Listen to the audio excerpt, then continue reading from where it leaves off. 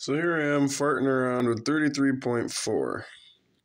And above that 33, using my nx2 divided by 3 equals something. So anyways, follow the pattern down until it gets as low as it can go. And then you get this with E7. What the fuck does E7 mean? Well, here you have it, folks.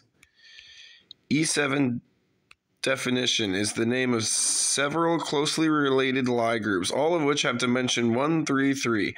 The same E7 notion is used for the corresponding root lattice, which has rank 7. Whatever the fuck that means.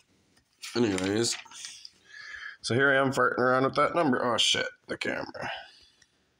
God, I need a real camera. I'm the worst at YouTube. Anyways, so I like these 6s and 7s. They remind me of some of my moon math. So that's a fun little split. But this is my favorite. 133 divided by 11 equals 12090909. And I've proven in my videos that 0 and 9 can represent the same thing, eliminating the decimal, making that 12 even. And here I am going hard on that. So here's the year I created, or the leap year I created.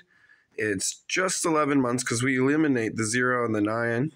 Because 9 represents 0. And same with the 12 here, guys. Tell me what you think.